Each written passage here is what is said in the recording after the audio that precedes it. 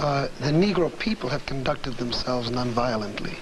The 200,000 people that were there today, there were many predictions, and one could take book on whether there would be a display of violence by all the extreme factions and whatnot. But the truth of the matter is that the people who came to that gathering today were people in great anguish, who have come from the Birminghams and come from the Jackson, Mississippis, and they came there with anguish and with hurt and with dignity and with integrity, and it was one of the most orderly displays I've ever seen of 200,000 people with grievance. I never seen anything like it. And if the Bull Connors continue to release dogs on the people as an answer to their legitimate cries, if they continue to use cattle rods to prod them, if they continue to use hoses to whip them through the streets, the human heart and the human body can only contain so much. There must come a point, if they are pushed to it, for retaliation.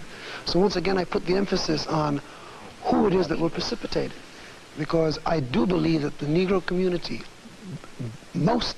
I think that I can speak for most of the 20 million Negroes, are committed to this thing being done nonviolently.